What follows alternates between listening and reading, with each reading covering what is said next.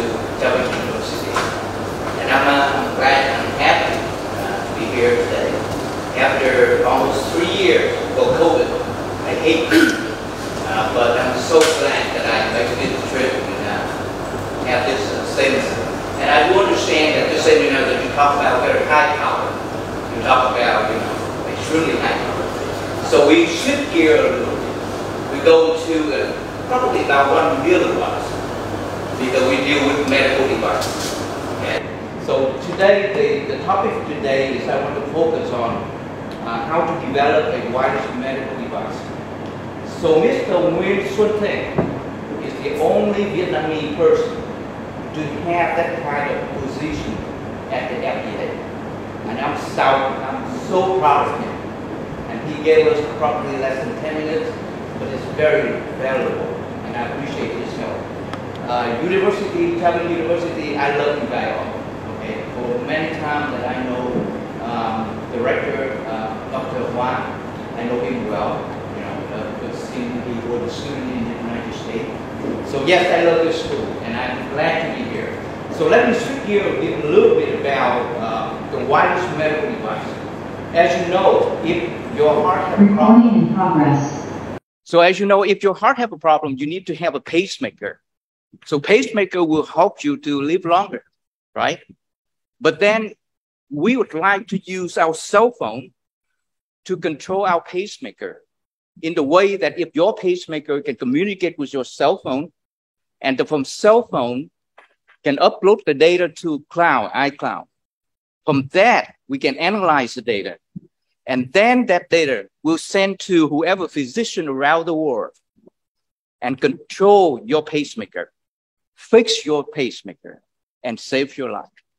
So yes, we would like to have that wireless capability, but we don't want to spend a lot of power, a lot of energy from the battery.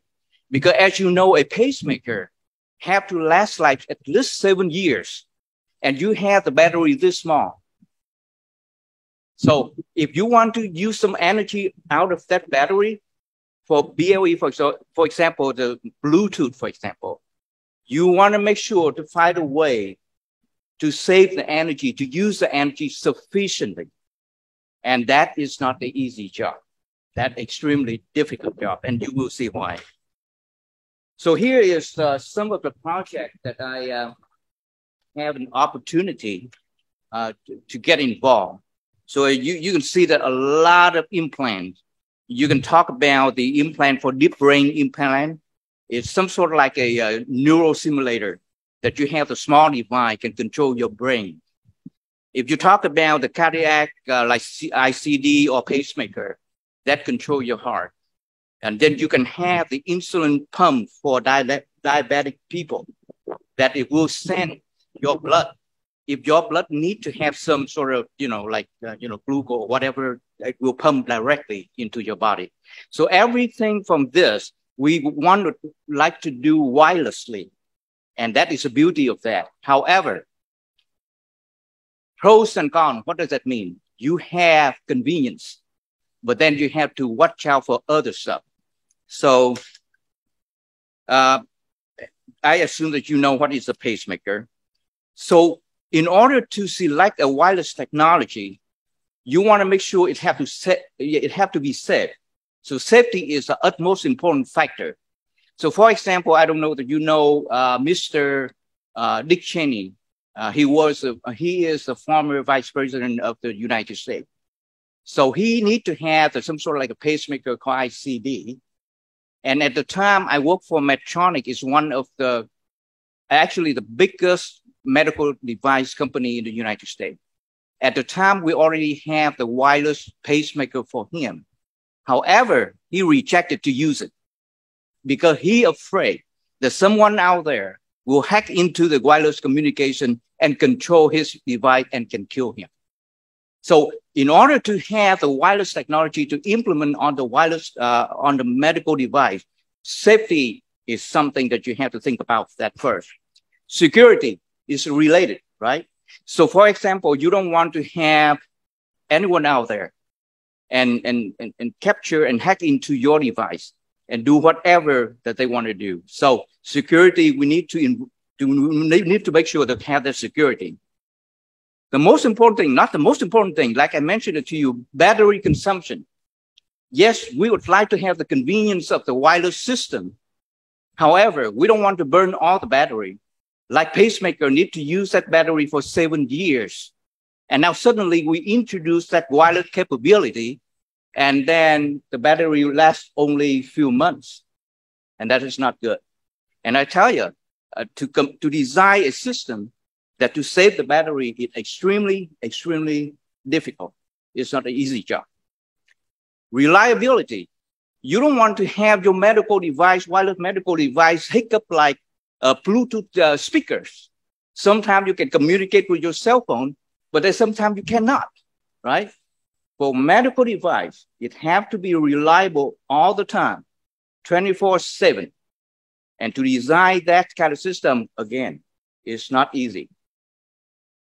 No matter what you try to say, yes, Medtronic or Boston Sci or other company medical device, they want to design something save life, help people. But at the end of the day, they want to make money. One ICD can cost about $30,000. And that's just for the device. And then in the United States, if you have to go through the whole 9 yards to put that ICD in your body, it could go up to $500,000 easily. It depends on how complicated the situation is.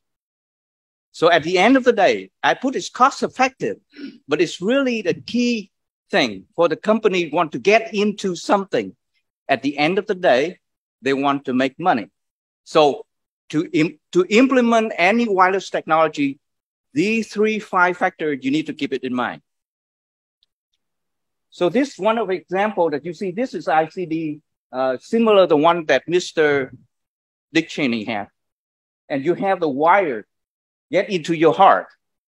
And let's say there's something wrong with the wire, you could not simply remove it because it's stuck in there, okay? If you want to have a new wire, you put the new wire into your heart. At the end of the day, if you x-ray your heart, many, many wires. So that's why Mr. Sun Ting set the bar very high. At the FDA, you want to do anything with medical device, you want to make sure you have to test until that you say, please give me a break. How come that you guys want us to test way too many things, too many times? That is why. If you don't test your lead design, and at some point it breaks, you got a problem. And in the United States, we love to sue each other. Okay? So a lot of money. So the medical device. So here's a communication system that I did for Medtronic, probably 2004, 2006, so many years ago. This what we call the programmer. They use this big programmer is about $7,000 to control the ICD, to program, to get the data back and forth. This unit is at home. They call it a home monitor. So for example, if you have the pacemaker at home, during when you're sleeping, for example, suddenly your heart's, doing something funny and will communicate directly to this home monitor. And then at the time that we have to use a telephone landline, we didn't have the Wi-Fi, like we do have like today. And this is another system. This is actually the another company called Boston Sci. At first, they use this frequency, and this frequency we call the ISM, stand for Industrial, Scientific, Medical. So in the United States, there is an organization, government organization called FCC. It will assign what frequency for what communication system. So this is something that everybody can use as long as you claim that you in industrial, scientific, and medical application, you can use this. So this frequency is pretty similar to the frequency of your cell phone at the beginning. This is the frequency that actually Medtronic, they choose the wireless technology in the most expensive way. They come to FCC and they say, please give us this frequency. And we want to use this frequency for our own communication. That process takes many years, a lot of dollars, okay? So that's why today, people love to do this. Today, if you ask any medical device out there, they would like to use what they call the BLE, Bluetooth Low Energy. Why? Because we already have the transceiver. We already have the IC. You just go to different companies that you can get the transceiver. You don't have to develop transceiver or IC circuit by yourself. So save a lot of money.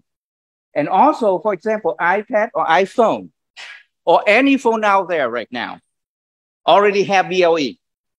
So you see, they want to use your own cell phone, so they don't have to pay $7,000 for the programmer that we just talked about a few minutes ago.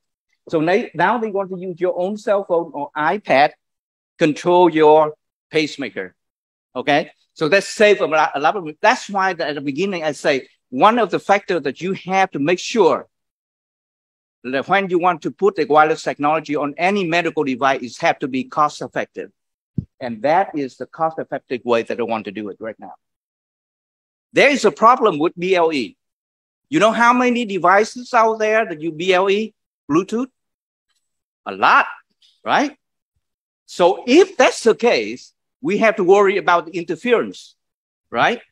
Because your device medical device have to work 24/7, and suddenly that guy over there use cell phone with some sort of a BLE speaker or whatever, interfere with your system. That is a no-no. That's why the job for engineer to develop the BLE communication system for medical device is extremely, extremely difficult. Okay, so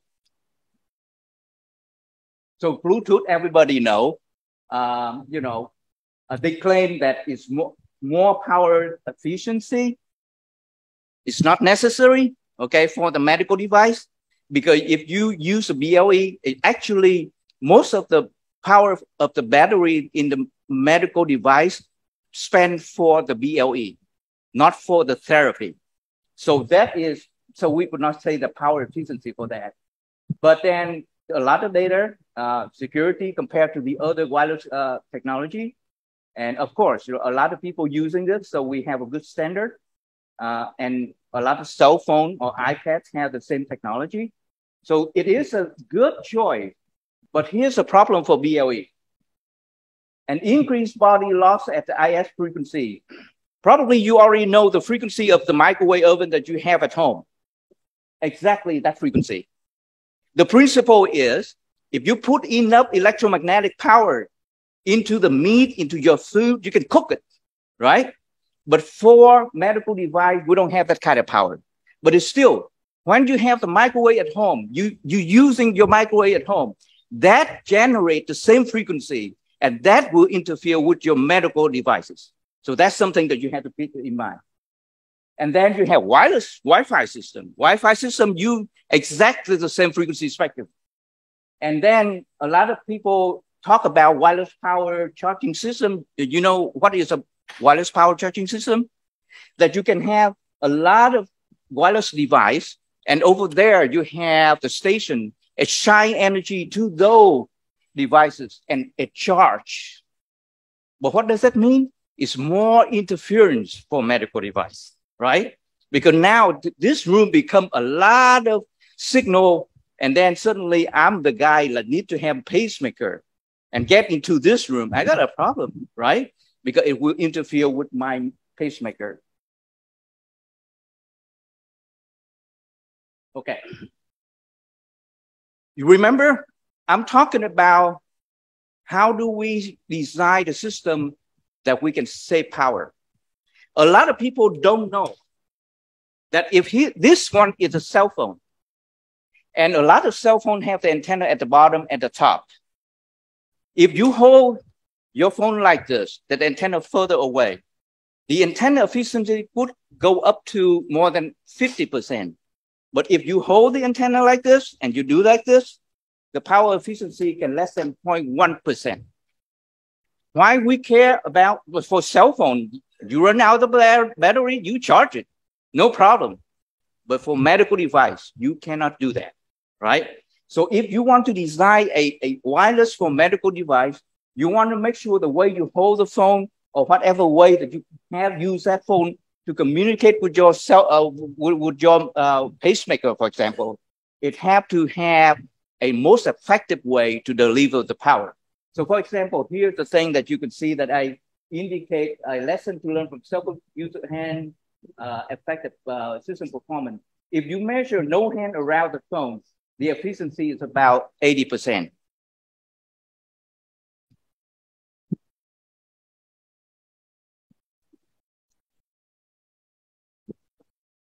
Okay, so now if you hold the phone but don't hold the antenna, the efficiency go down to about 35%. But then if you hold the phone, you see now it dropped down. And then if you hold like this, about 5-something%.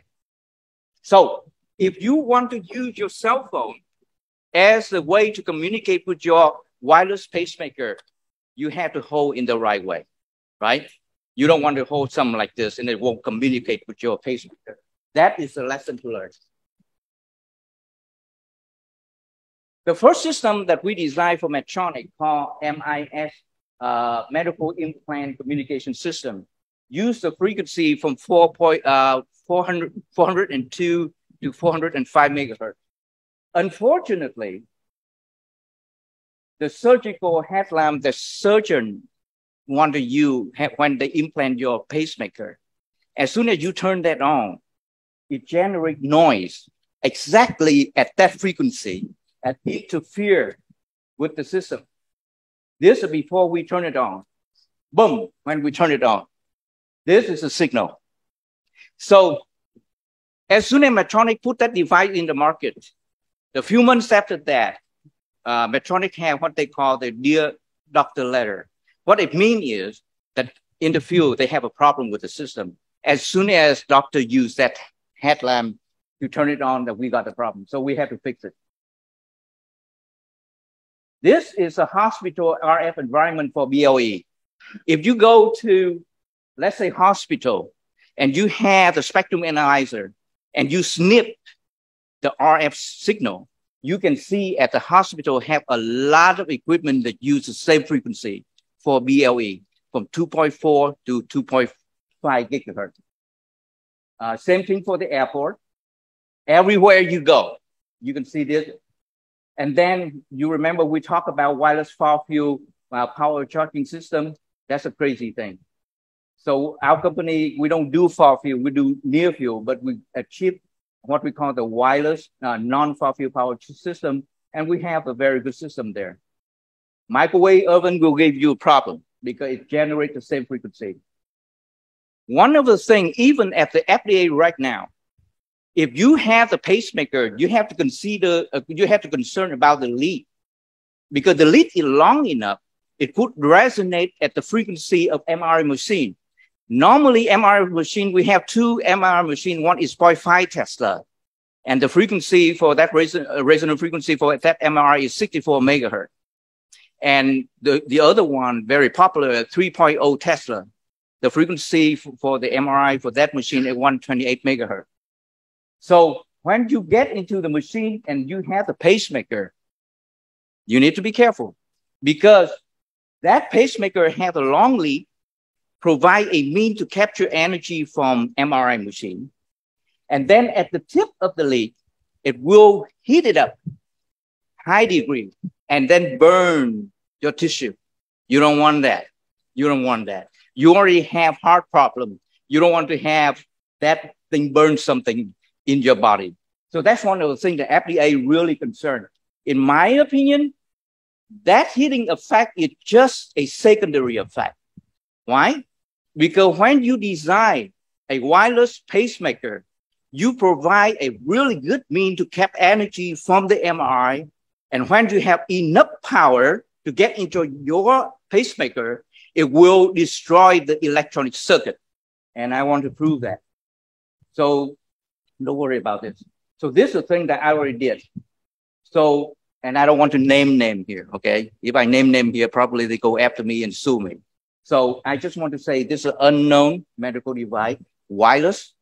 Before scanning for MRI scanning, the signal looked very good. Right after that, you can see the signal look at it funny. And then 24 hours after that, you can see that the device kind of screwed up. I don't want to go through this. This is kind of boring. Okay. sometimes you think medical device system is so hard to design, but sometimes you can come up with a very simple solution to make the thing better. So you remember when I say that if you don't know where's your antenna, sometimes that you hold your antenna, right? But here's a one way, just a simple cell phone case that have protrusion like this, force you to hold the phone at the middle. Very simple solution. Everybody can do it, right? Actually, this design that my son, he come up with when he was 14 years old. Okay, so this is very simple. And the next design that he did is actually, for this, for example, if you have a cell phone here and you have the wireless pacemaker here, your cell phone will see that implant device very clear because right in front of you, right? What happened if the cell phone in the back? That you don't have a lot of signal go through your body because your body will absorb all the energy. So the cell phone in the back won't see your device. If it won't see your device, if you get in trouble, it won't report to the system, you get into trouble. And here is the very, very simple solution for that. We can design a cell phone holder in such a way that we can shine the energy in one direction. What does that mean? We call passive. What it means is we don't have to plug that into any electrical outlet. Does not require any power. The only thing that we have to know how to focus energy in the direction that we want. Because for your cell phone, when you have this situation, the energy spread around, okay? Now you design a holder behind that cell phone. And hey, I want to shine energy into that angle, all right? So for example, if you have the pacemaker like this, the cell phone behind you, right? And then you have the holder for that cell phone, shine all the energy, go through the body, and it will see your pacemaker. So my point is this, not because it's so difficult to design a wireless medical device, and we could not come up with any simple solution, okay? Sometimes we can learn from that. So now this is for the medical device application. Imagine that so far that we use Wi-Fi, we spread energy around. Such a waste, right? So we want to find out, let's say in this room, we have 4 routers, for example. We don't care about the other part, right? We want to care a lot of people inside the room. We will have something behind that router, that base station, to shine the energy to where we want. So this actually, like that you did the design for the medical device, but you can apply to the different application, and probably that you will have much more people want to use it. So that is my conclusion for my presentation. Do you have any question that I can entertain?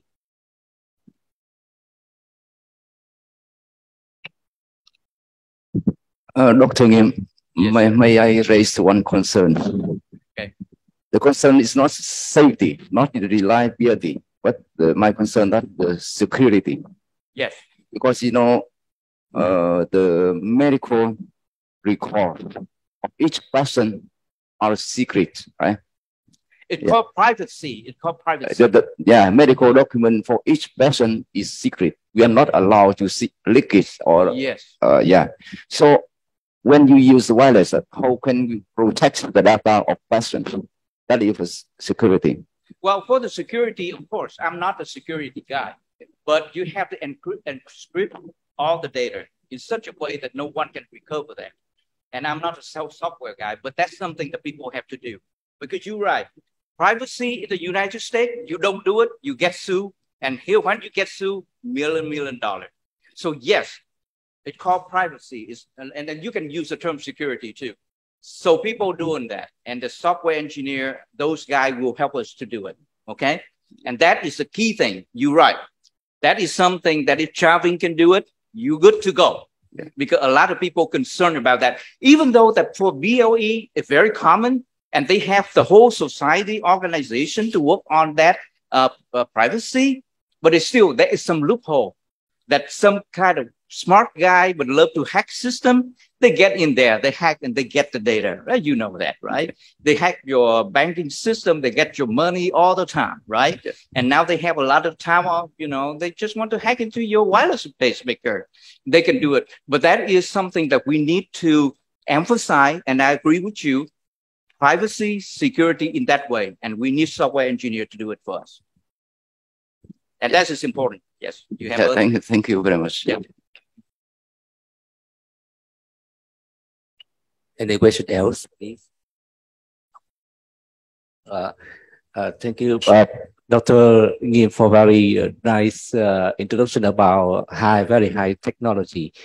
I'm very interested in the cost of the device because we want if people with low income can buy certain products. So how you can reduce the cost of your the products? Oh, based on a lot of number of years that I work for a lot of company out there, my philosophy, if you do things right at the beginning, you save money. And here's the example. Before I joined Medtronic, there is a whole team to design the antenna for pacemaker and also for the programmer. They have about 10 engineers, 2 PhD, 1 master, and there's a few engineers. Spend million dollar for 5 years. At the end of the day, their design didn't fly, could not manufacture. Okay, so when I come in, I'm not the smart guy in the room, but what I did is I pay attention. Even that I have PhD degree, but I go down to production to talk to people at production. When I design something, I take the production difficulty or problem into consideration. At the end of the day, you have the solution very simple and save money. Now, that is just a way that you design, just an approach to the design. How do we save money to design for the wireless pacemaker, for example? You need to choose the right wireless technology. If you decide that you have way too much money, like Medtronic, spend million dollar, come to FCC, request a new spectrum, that is something that's too expensive, and you should not go that route. You go to BLE, that you can buy the transceiver a few dollars, right? But then you have to be smart. How do I design the antenna, use the BLE to save the battery? And yes, we can do it. And I do believe that university, Shaving University, you guys smart. We can work together. And by the way, I want to introduce Britain John Burns here. He's a director for the clinical trial. Because for medical device, you have to go through the clinical trial, right? When you develop the wireless medical device, just medical device itself, it's not just a design, but you have to go through the clinical trial. You have to do the test on the animal. All those things cost a lot of money. And don't forget one thing. When you design something for cell phone, you don't have to have a lot of paperwork, documentation. But you just hear Mr. Nguyen Xuân thing for FDA, they request you test. And every time you test something, you have to have the document to back you up. And end up sometime, the documentation, it costs more money than the way you design for the circuit, for example, or maybe for the design. So yes, a lot of things that we can work together and we can find the most effective way to go there and save a lot of money. For example, I propose, this is my plan. Today I come here. And as you know that we find a way, and I do have the way to use the BLE to reduce the power, to design antennas such a way that we can save a lot of battery. We can work together as a team. You guys can test the system. You guys can do the clinical trial. You guys have College of Medicine, right? All those things that we can sit down, we can do it. And I'm so proud of Mr. Nguyen Xuân thing. We can learn a lot from him because in order to have the medical device that we can sell in the United States, you have to go through the FDA approval. And I tell you, a lot of money. So sometimes people, I can design the cell phone. How do you design the medical device? Not just to design the circuit or the cell phone or medical device, but a lot of hoop that you have to jump, and that costs a lot of money. So we have to be smart. The question is, can we do it? I think we can do it. I think we can do it. Okay, so we can work together. And that's what I try to bring something to the Chavin University. See what we can do. Okay, thanks. Thank you. Is there any question? My last question is, you know that now in Vietnam, there are many universities that they opened department of, for example, medical instrument to study medical instrument engineering, for example. Do you have any plan to cooperative with Vietnam University to develop your research field? Okay, I tell you, that is really good field. And one of the things I already did for Chavin University, that I brought Dr. Thomas Vaughn from Columbia University.